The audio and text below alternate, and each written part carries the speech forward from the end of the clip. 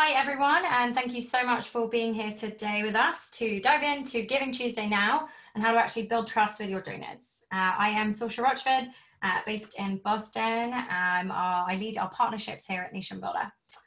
All right, so before we actually get started, just some housekeeping. So make sure you're muted. You can do that with the microphone in the left-hand side of Zoom. And drop your name in the chat. Let us know where you're joining from. It's a really great way for us to actually start to know the people that are here with us in the webinar. And if you do have questions, please share them in the chat section as we go. And then we'll circle back to them during our Q&A at the end. And we have the wonderful Jane and Nelly from NationBuilder here who can be kind of answering some questions if you have any issues throughout. All right, so NationBuilder, and who are we? Why are we here today and having this conversation? So as I said, I'm Sorcha. I have been with NationBuilder for about 4.5 years now. I've had a number of different roles, and before I actually started with NationBuilder, I was running point for a number of nonprofits and political campaigns and candidates, and running their digital infrastructure using NationBuilder. So I've had a lot of experience in that, and I'm really excited to share some of that knowledge with you today. So who are we? NationBuilder is leadership software. And in our software, you have the ability to create a website, engage with your data through our CRM, and broadcast to your community via email and text. And last but definitely not least, you can also fundraise using our NationBuilder payments processor. We were founded in 2009 to democratize democracy with the strong held belief that the world needs more and better leaders. And when you think about leaders, we're not just talking about the political types, the folks that are running states and running countries. We're talking about leaders in your community, people like yourselves who are stepping up to fundraise, organize volunteers, whatever it is. We really believe that we need more and better leaders. So it's our mission to strengthen democracy by offering the tools of leadership to everyone. And some of the most impactful community building best practices are actually baked into the NationBuilder platform itself. Excuse me. So throughout today's webinar, I'm going to be referring to a number of different studies that we've actually done here internally at NationBuilder, pulling together anonymized customer data sets to understand benchmarks within fundraising, within political industry, etc. And we're going to be sharing some of that knowledge with you today to get a kind of understanding of what the fundraising landscape can look like. So what are we going to cover? Up first, Giving Tuesday Now. We'll touch on what that is and how you can actually engage with it. Also getting to know your donors, right? Building those relationships, deepening those relationships, creating your fundraising strategy, the power of your reoccurring donors, and last but not least, launching your online fundraising plan. Giving Tuesday Now, May 5th, 2020. It's happening next Tuesday. So at NationBuilder, we have actually partnered with Giving Tuesday Now for the Day of Global Generosity and Unity on May 5th. This is a day to come together and give back in response to the unprecedented need caused by COVID-19, no matter who or where we are. Some things to think about when incorporating Giving Tuesday Now into your fundraising strategy. So share good news, right? There's a lot of news that we are receiving right now in the world, and it's nice to get some good news, both from your organization and maybe other stories that actually inspire you, right? Think about maybe sharing a live update of how much you have raised throughout the day, or some powerful stories from your donors and your supporters. Thank them. Thank your supporters. Thank your donors, right? We're going to talk more about this later on, but think about maybe hosting a virtual thankathon or creating a virtual donor wall and adding your donors to it in real time. It's a great way to just kind of share with your community on how grateful you are for the work that they're doing. Speaking of being grateful, 24 hours of gratitude is a really cool concept that the Giving Tuesday team have been working on. And, you know, there's a number of ways you can do this, but think about maybe posting once an hour, things that your organization is grateful for. Amplify others. It's really powerful to share the great work of others. If you can think about maybe splitting funds with another like-minded org, or maybe create a social media strategy that will be reciprocal amplification of your work and other like-minded orgs. Go live, right? People right now are really yearning to be in community with each other. And think about maybe sharing how your organization has been responding to COVID-19 and how it's actually impacted the work you're doing. You can also do this right from your couch. It's a great way to connect with your donors by going live on Giving Tuesday and sharing this content with them. And last but not least, make the ask, right? Don't be afraid to fundraise. Now is the time to be vulnerable. People who can help really want to help. So ask them, right? Ask your supporters to get involved in your organization virtually. Think about ways that they can actually interact with you. Maybe it's outside of actually donating. Maybe it's amplifying your message. Maybe it's recruiting folks to come in and be a part of your organization. So now let's jump in to get to know your donors. Fundraising is about your people. Making the ask of someone to donate money to your organization should invite them to be a part of your mission. Your donors are unique, right? Treat them as such. It's vital, though, to use as much of the data that you've collected from your supporters as possible. And not just because it's going to benefit your organization, but it will also provide the most value to the donors that you actually hope to engage with. Knowing things like when a supporter actually entered your database, what actions they've taken with you, what connections they have with other supporters or influencers in your community, and what they actually care about most, right? That's actually going to allow you to best request of them what you need. If you can understand how they've engaged with you historically, you can reflect that back to them, right?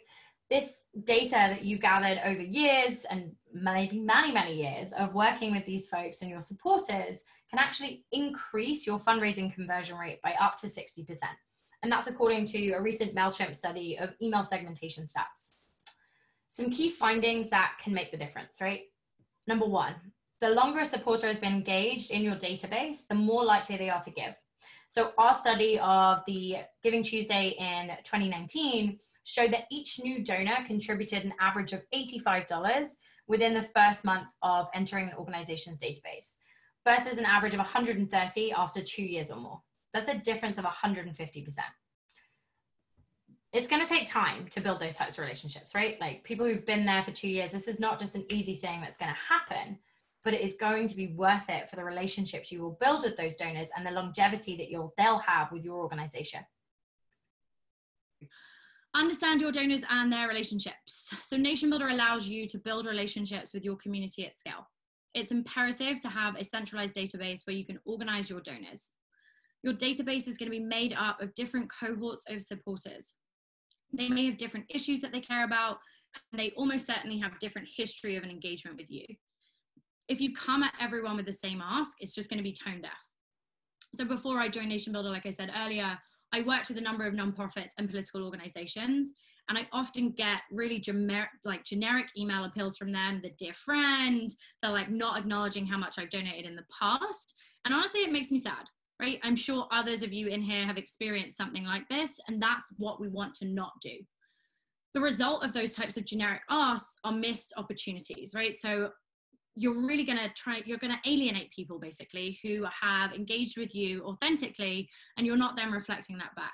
So step one is to actually look at the data you have on your supporters and figure out what meaningful buckets you can actually carve out. So when you're thinking about that, what's actually meaningful to your organization? So think about the issues that people have self-identified, if there are geographic locations, like do you have a cluster of supporter in a particular area? And also what relationships do your supporters have between each other?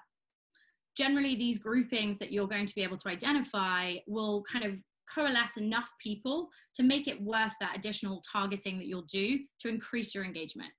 And always customize your message to them in a way that allows them to feel heard and actually be more involved with the work that you're doing. So make that relationship about more than the money. When you're thinking about your supporters, it's really important to acknowledge who they are. Your relationship absolutely should not just be about the money. Take time to actually get to know these people. You could send out something like a survey with open-ended questions for folks to share with you why they actually care about your organization. These open-ended questions are going to give you invaluable insight into how you can best engage with your supporters moving forward. Right? So think about what actually got them interested in your cause to begin with. What led them to go from a supporter to actually being a donor? And are there other ways that they can help? Right now, we are in a time of uncertain economic moment. And if we know that people are struggling financially, maybe the not best thing to do is ask them for a donation. So think about other ways that folks can actually get involved with your organization right now. Last but not least is track this data. Over time, you're going to be able to identify trends within your supporter base, which will actually allow you to ensure that you're putting people at the center of your overarching strategy. Tailor those fundraising appeals. So our CEO, Leah Andres, actually recently published a piece on the importance of deepening relationships with your donors. She touches in that piece on the immense value your donors get from this and how it actually turns into more engaged donors as a result. So when you're thinking about that, it's key to tailor your appeals based on your campaign goals and target audiences. So make sure to adjust your calls to action based on your donor or your supporter's action history. So for example, your call to action to a first-time donation should be drastically different to someone who has donated to your organization historically. Customize your messaging, right? Recognize that they've either contributed in the past or that they've maybe just signed a petition and this is a first-time donation ask, and remind them why they personally became a supporter. So thinking back to those survey components, if you use open-ended questions, you'll be able to reflect that back to a donor. And what we see is around 30 to 40% higher engagement on those emails that have personal calls to action, not just, someone's name, but actually a data point that you're able to leverage and engage with them in a more personal meaning. So staying in communication with your donors. During the global pandemic, it is vital that you're able to communicate with your folks. Identify which medium your community engages with best. So this could be both text and email, but for different types of asks. For example, a donor journey with multiple asks, right? So maybe your first ask is, can you donate $2 today? Your second ask is, can you recruit 3 friends and family to be involved? That's going to be better served by an email series. While as a day of giving, right? So such as next Tuesday, Giving Tuesday Now, that's going to be better suited maybe to an immediate text strategy that actually allows folks to donate from a text blast with the URL you put in there. So really think about those mediums that you're reaching out to folks, whether it's text, email, a combination of both, maybe it's some direct mail. And now that we can't be in physical communication with each other, thinking about the best ways to leverage your digital and direct mail strategies. All of these should be segmented, right? So break out your messaging again based on how that donor's interacted with you in the past. Think about your reoccurring donors versus one-time donors, people who maybe had attended an event in the past, people that are fundraisers in your community. All of these messages should be different. So how do you actually segment those audiences? There's a number of different ways to think about this, right? So slicing and dicing, getting to get some grounding in why you're reaching out to these people. Up first is that behavior component, how they've actually oriented and engaged with you historically. So what we're seeing here in one of the reports we did is that donors who've actually RSVP'd for an event gave 34% more than donors who hadn't engaged in events. The other thing to think about in this is the incremental ask. So if a donor has given $165 in the past, you can make an incremental ask to ask them to increase that donation, but only because you have the knowledge of what they've donated historically. Again, thinking back to how have they previously acted within my organization. The next thing to think about here is your persona. So those baseline demographics that allow you to understand what your ideal donor persona is. So thinking about if someone is a supporter and has been for the last 2-3 years in your organization, what we've seen is that they are more likely to give 150% more than folks who've been in your organization for maybe a month or less. The other thing to think about here is if you've ever solicited information about your supporters' skills, the issues they care about, maybe their employment, things like that, it's really important to tap into those attributes about people because it allows you again to personalize your content and engage with them in a really meaningful way. So now coming into how do you think about cultivating ambassadors within your current audiences? You want to find those influencers or existing champions within your audience. And it's important to understand the reach that your donors or your supporters have within their own networks. You can really leverage this by creating things like a social media ambassador program.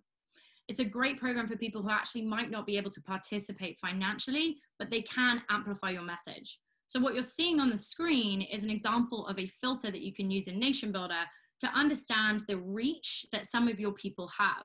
So for example, here we're saying is greater than or equal to 5,000 Twitter followers. So that individual has that own reach within their network. We're also getting a little bit even narrower there, thinking about, okay, of those, I want to know how many people are actually following my organization and have donated either $50 or more. And the most recent donation was actually on the beginning of this year. So really, really thinking about how can you leverage those people who have an expansive network to amplify your message moving forward. Set those ambassadors up for success. It is really important that if you create an ambassador program, that you're actually giving them the tools that they need to engage with your content and amplify your message. So what you're seeing here is the graphic from Giving Tuesday Now. Giving Tuesday as an entity has a number of toolkits that are available freely online for everyone to engage with, from nonprofit orgs to small businesses, to corporations, to political, anyone who is trying to engage with the concept of a day of national giving for COVID. So within your organization, you can also create that content yourself, right? And make sure that you're sending that out to those ambassadors. So there's a copy and paste, whatever is the tweet that you want them to send out, whatever hashtag you're using to amplify your message is going to be really, really key. This also allows you to just completely distribute leadership to your supporters. It gives them a chance to buy in to what you're doing and actually have a stake in the ground with how they can impact your particular mission. And lastly, remind them to share on the day of. There's a lot going on right now and people are being pulled in 1,000 different directions. So please, please, please make sure that you are in constant communication with your folks to amplify your message, especially on Giving Tuesday when there's going to be, Giving Tuesday Now, when there's going to be a lot of noise. Make sure that you can actually stay above the noise with your people. So when you're thinking about the ambassador programs, you want to make sure that this isn't just like a 1-minute thing. This isn't just going to disappear after Giving Tuesday Now. So enable them to actually have the tools to be year-long recruiters for you. What you're seeing on the screen is what we call a social share prompt. So in NationBuilder, every time someone shares an action, they'll be prompted with this social share prompt, which will give them a personal recruiter ID, and it will be appended to their post. So for example, if I tweeted this out right now and a few of you clicked on it, within my control panel, I would then be able to get credit for the fact that I recruited Roland and Patrick and Nelly. It's a really great way to actually engage with the organic recruitment that will happen within your supporter base. The other thing to note here on the right-hand side are personal fundraising pages. We'll talk more about this later on in the webinar, but I just wanted to flag this for you here. We think about, again, that distribution of leadership. Giving someone a personal fundraising page allows them to take complete ownership of what they're doing for your organization. You can see that this is branded by myself. I've given a little bio of who I am and that I'm fundraising for puppies in this particular example. And then I have a goal of $10,000. That button right there on the bottom where it says donate on behalf of Sorcha Rochford will give me as Sorcha Rochford credit for recruiting any single donor that comes in. Again, a great way to ensure that you're distributing leadership and amplifying the work you're doing out in the world.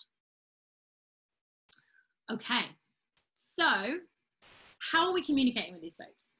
One last minute email is not going to cut it when you're thinking about your overarching fundraising goals.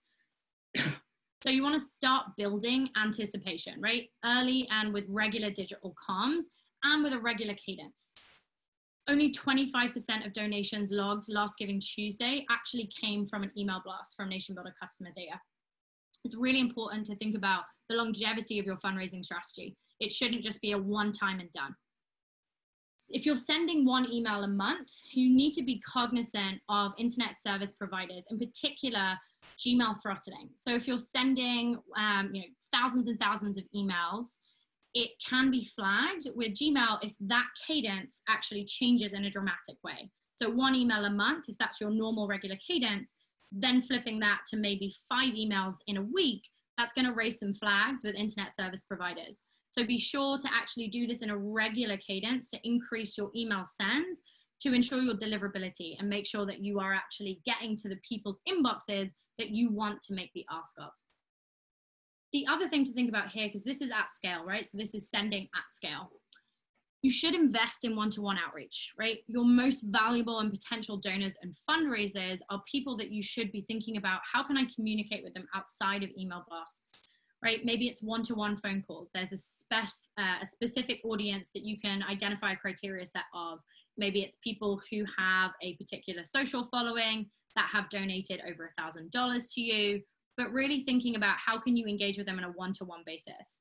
What you can see here are, again, the stats from that study we did. So 43% larger donations after a one-to-one contact. You're making people feel heard. And I know this might be unreasonable if you have thousands and thousands of donors, but think about how you can actually cut that criteria down. Lastly, 53% more donations were fundraised after one-to-one contact. We think back to that personal fundraising page, again, giving ownership to the individuals themselves of how they can amplify and impact your message. We're seeing additional 53% increase in people who are fundraising after they've been contacted one-to-one by your org. Okay, so now we're going to jump into actually creating your fundraising strategy. So Giving Tuesday now has given people in the nonprofit industry a unique moment during an extremely challenging time to raise awareness and money for your causes. In this section, I want to get you thinking about your overall fundraising strategy and how you can actually use historical data to determine your fundraising goals. Right now, we are all in uncharted territory, but it is still important to understand what your historical fundraising engagement has been so that you can actually create necessary benchmarks for your teams that are fundraising. We need to remember that Giving Tuesday now is also is not just about donors giving to incredible organizations. It's about organizations giving thousands of people the chance to be pulled closer together and actually be a part of something. Community, right? This is something that we know people are yearning for right now. So use Giving Tuesday in a manner that actually allows for community to build and not necessarily just a donation ask. All right. So let's get into what your fundraising strategy can be based on historical benchmarks. So a way to think about this is to reverse engineer your strategy for reaching your goal through an evaluation of your previous fundraising efforts. So for example, let's say your 2020 fundraising goal is $250,000. You want to start by listing your benchmarks from 2019 and then know your inputs for 2020. So how large was your supporter list? We're saying in 2019, it was 50K. What percent of those folks actually gave money to your organization? So 4%. That's working out at about 2K donors. And then understanding what was your average donation throughout the year. So we're saying here it was $100, which gives us a $200,000 increment in 2019. Now we want to think about how can we actually get to that $250,000 target goal. And we're going to keep things simple and assume that our list hasn't fully grown. So we're still kind of marking around the 50,000 in total supporters. So what inputs can we actually change to hit this 250K goal? Okay, so assuming that the average donation stays the same, the increase in the number of people who donate, we can get 2,500, right? So we're thinking about here, what in my program, in my donation strategy, can I do to increase that 50,000 supporters instead of being 2,000, actually being 2,500. So that again, that's not net new in terms of supporters, it's net new in terms of donors as you're thinking about your overall supporter base. Another way to think about this is actually increasing your fundraising program's conversion rate by 1%. So in other words, you're actually increasing the breadth of your donor base. So that will uptick your conversion to 5%. Excuse me. Or I know we had said like not thinking about net new acquisition. There's a world in which you can think about, okay, I want 500 new donors to get to that 2,500 donor mark if our average donation is staying the same at $100. The other option here is to increase the average revenue per donor by $25, right? So we've seen in 2019, we had a $100 donor. If we focus our messaging on increasing that by $25, this is another way to hit our $250,000 goal. So what I'm trying to get you guys to think about here is like, what are the historical benchmarks that you can kind of plug in to your fundraising strategy moving forward?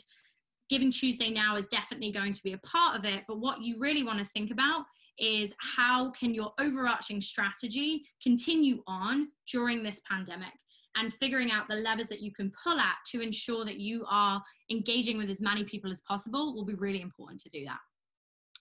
Okay, so up next, the power of reoccurring donors. So research shows that on average, people who are reoccurring donors versus one-time donors, even if they give once multiple times, that those reoccurring donors give up to 40% more on average within a year, and also have a higher lifetime value over their entire relationship to your organization. So it's kind of a no-brainer, right? To take folks who are giving to you once on Giving Tuesday on a path to actually cultivate the relationship into a reoccurring donor. The thing that's actually really interesting about this is that people have some serious trepidation around reaching out to first-time donors too quickly.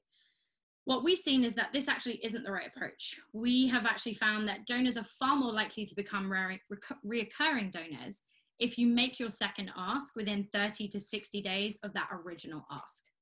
Again, don't be afraid to ask. People will forget if you're not reminding them why they made that first donation in the first place, right?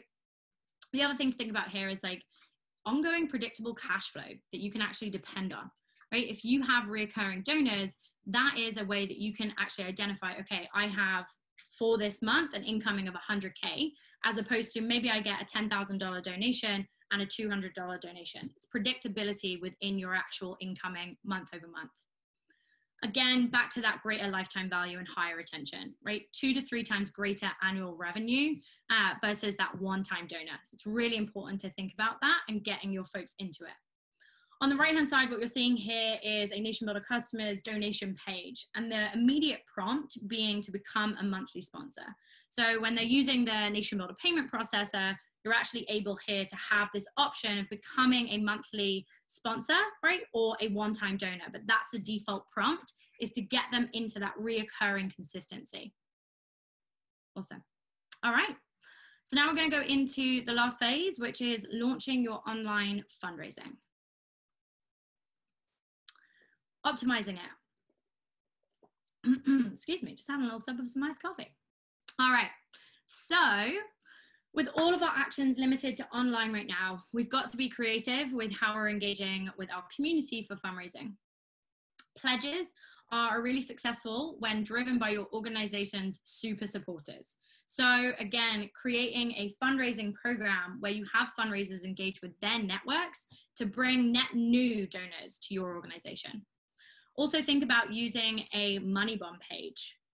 Does everyone know what a money bomb page is? I'm seeing some yeses and some nos. Okay, cool. So money bomb page allows you to actually create urgency using a time-bound period for those pledges to come into your organization. Text keywords are also another great way to give folks to engage with your fundraising strategy right from their phone. So using a keyword will drive engagement outside of email and will then drive them back to your website if you want to create a specific user journey from a text keyword. Personal fundraising pages, right? So they are a really, really important way to distribute leadership with your community. And these pages actually allow for supporters to own their own success when it comes to fundraising on your organization's behalf. You can also actually create some fun competition with your fundraisers using this concept of a leaderboard. So I think thinking about how do you engage your fundraisers, your donors, to take a stake and ownership in your organization. Allow them to be creative with how much they can contribute, whether that is, $10,000 in a year, $200 in a year, whatever that is, let that to be flexible for those individual donors to choose from. And last but not least is a virtual thankathon. So has anyone ever received like an unexpected thank you for something that you did? Anyone? No? Yeah? Okay. So I actually did the other day, and I swear I just got a moment of yes, oh my God, thank you. So I got a phone call the other day from a campaign I've been involved with that just called me to say thank you. And it was a really personal moment where everything is happening around us, but taking a 10 steps back to actually go through your list and one-to-one call in a phone bank and getting your supporters involved in that. So creating a Zoom link like we have right now, giving folks a script and giving them a list to call through, and just doing a virtual thankathon. It's a great way to build community. It's also a great way to engage with your donors by giving them that personal touch and not just sending an email to say thanks for being involved. Up next, deepening your relationships. So in times of crisis, building and deepening your relationships is more important than ever. And during a period of only online interactions, you need to get creative about how you are deepening relationships with your donors. Relying on the leaders within your community to connect with their networks will allow you to increase peer-to-peer giving, right? By doing this, you're actually distributing your leadership, which enables you to promote the leaders in your community, giving them that deeper sense of responsibility to your organization's mission. And while we can't be in person with each other, there is a lot of technology that enables you to connect with your community virtually. If you had events scheduled, think about how you can actually port these events over to digital, and we'll touch on that in a second. The other thing here is to encourage your donors to share their story, right? Why are they actually connected to your mission? What has the money that they've raised for you helped with? Give people actionable things to resonate with in terms of what their money will help with and why it's important. And it's always been important to be personal in your outreach to donors, but now more than ever, you should ensure that you're communicating to them using all of the data that they've shared with you over the years. Right? It's really, really important to have that engaged in your digital plan, because if you're contacting voters in a blanket fashion, they're going to start to disengage with you. Another thing to note here is handwritten notes can actually be a really powerful way. I know we're constantly thinking about digital, but doing those personal touches can go a long way in the longevity of a donor with your organization. Back to that magic money bomb page. So on the right-hand side of the screen, you're seeing what that actually looks like on a front-facing site. So you get this concept of a countdown timer to create that urgency we talked about. It also allows you to actually collect pledges and then do specific outreach to them based on the pledge amount. Great way to think about that, right? Giving Tuesday Now is coming up on Tuesday next week.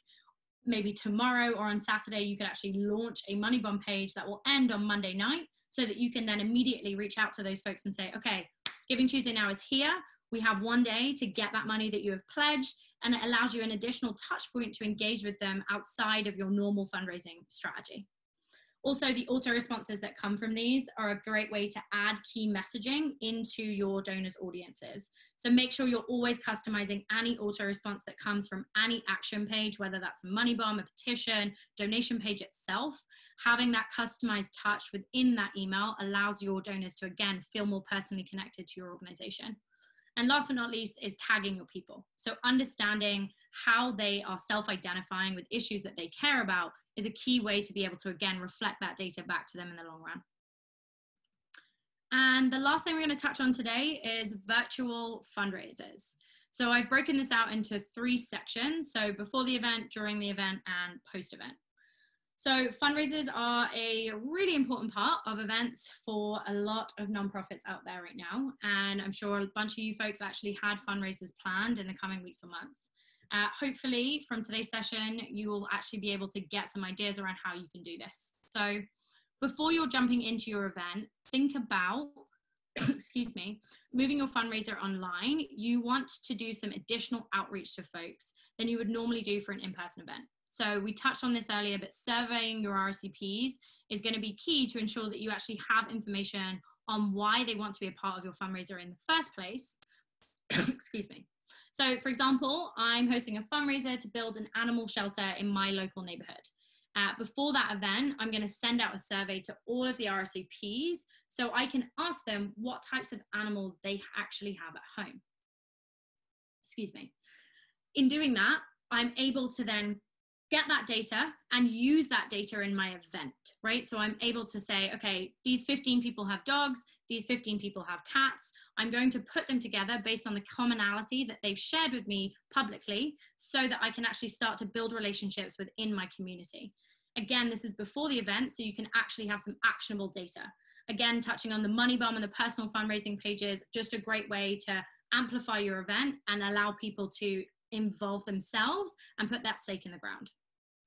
During your event. So if your fundraiser was originally an event that had, maybe keynote speakers or some type of fireside chat, it's really important to actually prep with those folks beforehand to ensure that they can deliver whatever the content is necessary in a virtual manner.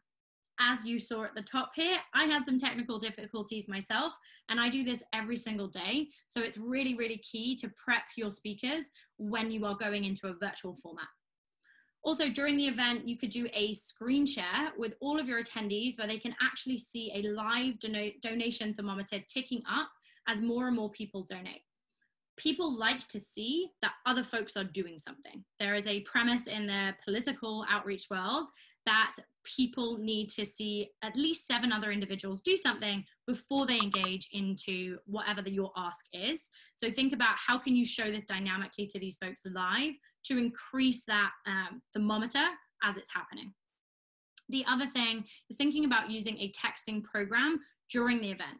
So if your group is larger than 100, this actually would be a really great way to try and create some immediate community whilst in the event. If it's smaller than 100, this could feel a little bit less authentic because you have the ability to kind of chat with each other either one-on-one or in those breakout groups that you can do in things like Zoom or Microsoft Teams. Excuse me. When you've got that smaller group, right, think about those breakout sessions and opportunities for folks to maybe network live. So if I come back to that survey that I said I was doing before the event, I could actually break people out into the groups based on the animals that they've said that they've had at home and give them a prompt, right? So I'm going to send you off into your breakout groups and you will come back with ideas to the larger group so that you're making your fundraiser interactive and allowing for those kind of networking moments that you would normally get at a fundraiser, but in a virtual experience. Last but not least is post-event. So follow-up is absolutely key. It is key for all types of fundraising, whether that is a virtual event or if it is just, a day of giving, things like that. But your follow-up is really, really important. Excuse me. You're going to actually need to be really diligent in how you follow up with these folks. So if we continue on with that example of the animal shelter fundraiser, I could follow up in a couple of groups. So number 1 would be to introduce all of those people from the breakout sessions with the ask that they actually go and create personal fundraising pages based on the ideas that they came up with for their particular animal that they want to rescue. That's one example of how I could segment that out, that follow-up. The other is looking at how can I break this out by all attendees. So I can think about made a donation during the event, they pledged on the Money Bomb page, but actually did not donate during the live event. They RSVP'd, but did not attend, but they did donate. And then lastly, they RSVP'd, did not attend, and did not donate. So those are 4 very distinct groups of people that have one thing in common, that they RSVP'd for the event. All of these should have specific content tailored to the bucket in which they are in, and thinking about specifically, again, reflecting back. So if they RSVP'd and did not attend but did donate, you want to make that engagement really specific to the fact of, we're so sorry we missed you, but thank you so much for your X number of donations, and have a call to action in that. Maybe that call to action is as simple as, we'd love for you to recruit 5 friends and family to come next online. Again, really specific to how they actually engage with your organization as a whole. Okay, I just spoke for a solid 30 minutes. So I'm going to flip it into questions with this whole crew. Please, can I see questions? I'm going to open the chat and hope I don't break everything. Okay. I'm not seeing any questions. For real? Can you create a Money Bomb page with NationBuilder? You can, yes. Money Bomb is a NationBuilder page type that you can use.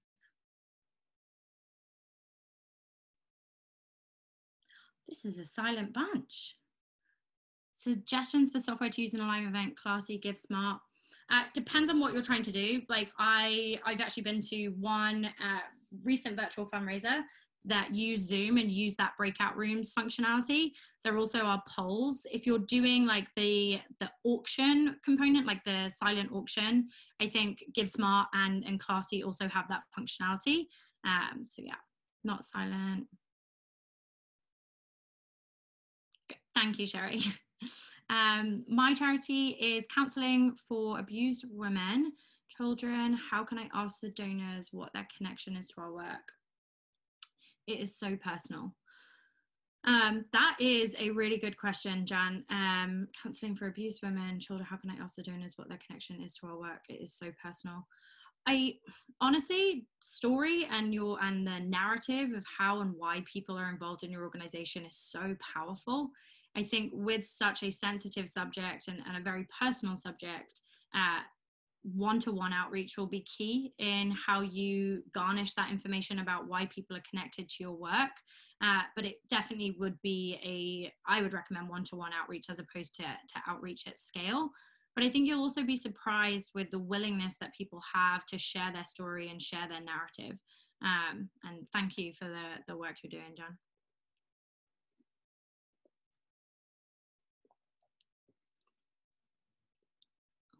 Okay.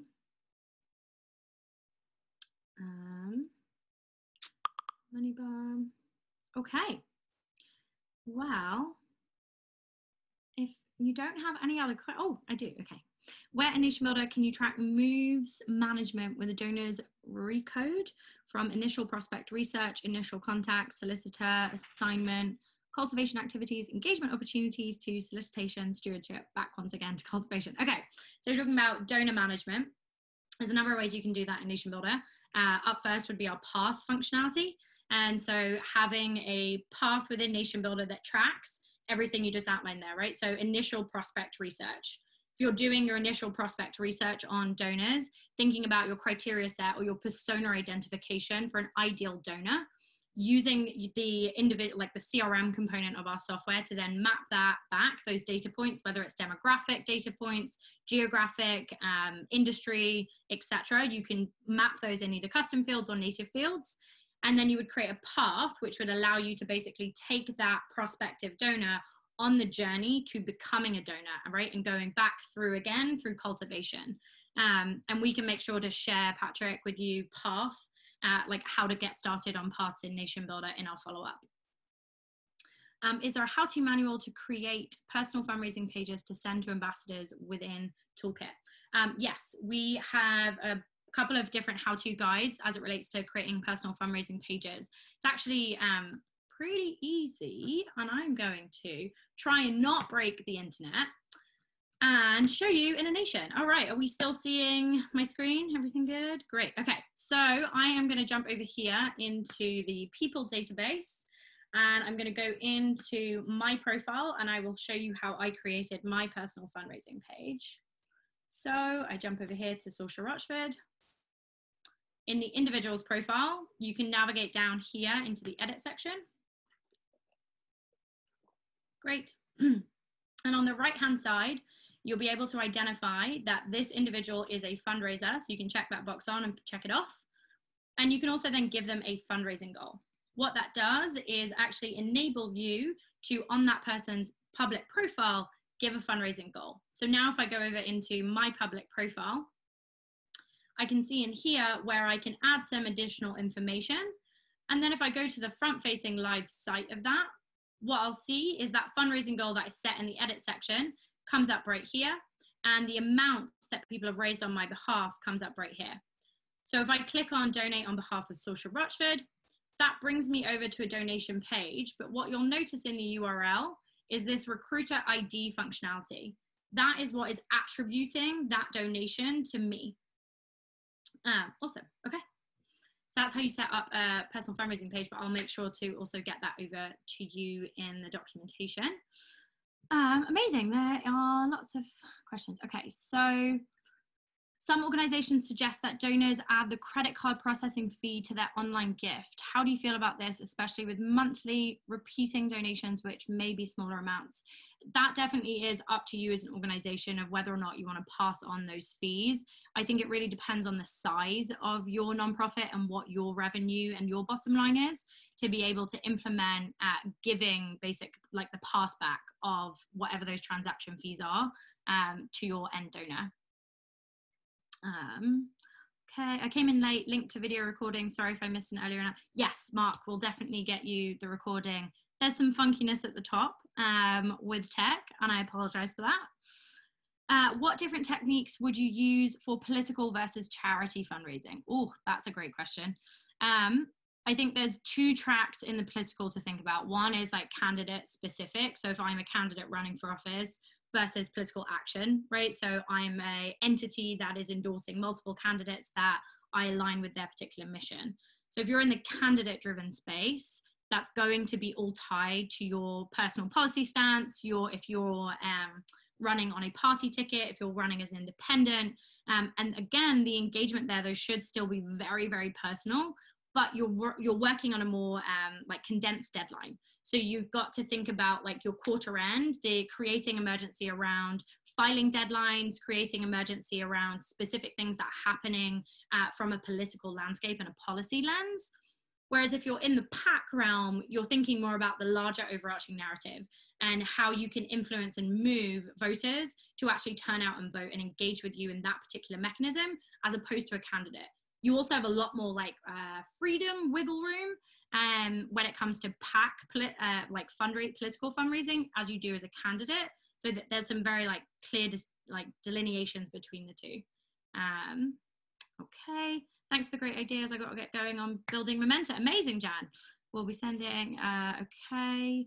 Our database does not allow matching gift information about an employer's potential to match a donor's gift. Why is that? I am not 100% sure, Patrick, but if you shoot over a response to the email that we send out tomorrow, I will have our support team look into that for you. Awesome. I think I got everyone's questions. I've got like another 10 minutes or so if anyone wants to ask a question. Also feel free to unmute.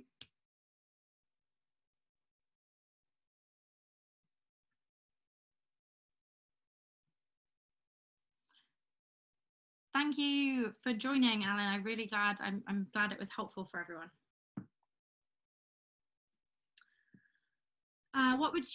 What would be your recommendations on starting a donor strategy? That is a great question, Vincent. So I think the key on a donor strategy is understanding your target audience. So what are the specific demographics that meet your criteria set? Are you looking specifically at an issue that aligns with one gender or another? Are you looking at a specific issue that is predominantly impacting millennials versus a different age group? So understanding those demographics and the personas.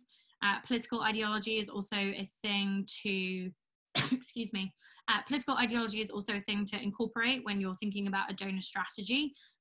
You know, people who lean in a certain way politically may have a larger opportunity to engage with you in one way or another. And the other is geography, right? Is this a geographical issue that you're thinking about? Can you specifically target in geographic locations? And that then goes into your stakeholder engagement, right? So thinking about, are there local chambers of commerce that you can get to be endorsers and influencers of your particular charitable plan and strategy, and thinking about the influences in your space that you can kind of acknowledge and create a strategy around to spread and further your message for donor acquisition. But there's a lot in like donor strategy. Is there any way to custom ask for different segments using formulas? Yes, there are.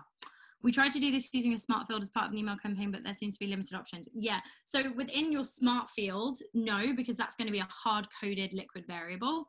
But liquid is the language that we use in both our website CMS and in the email to be able to pull in that data set.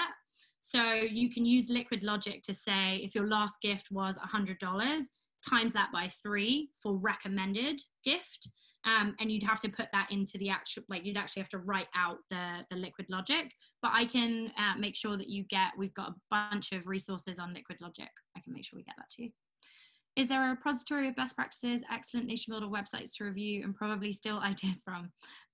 Absolutely. So Jane actually, who's on the call here, does a lot of work with all of our in their areas of what they're doing in NationBuilder, and our year-end review is probably a really fantastic resource for you to get some ideas of strategies that our customers are doing. But I'll let Jane jump in if there's somewhere else that I'm not thinking of in terms of resources. So definitely feel free to check out nationbuilder.com/blog. That is our central content hub where you can find resources, not only to, help you learn more about NationBuilder, but help get you inspired for different kinds of campaigns that you can do.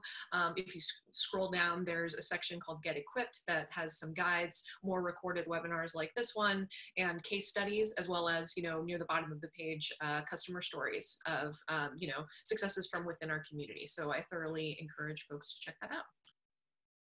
Thanks, Jane. And the other actually thing on that, if you're on Facebook, Vincent, we have a really active NationBuilder Facebook community where people kind of go back and forth on different ideas and how to leverage the software in the best ways. All right. Liked the page. Awesome. Okay. Well, I would just like to say a huge thank you to everyone for coming today. Giving Tuesday is next Tuesday. So we will be keeping an eye out. If you have exciting stuff that you're doing, please do tag NationBuilder in those posts. We want to see what you're doing. And we would love to be a part of what you're doing for Giving Tuesday Now. And don't forget the hashtag Giving Tuesday Now. Also for the folks who aren't NationBuilder customers here, please feel free, go ahead, start a trial.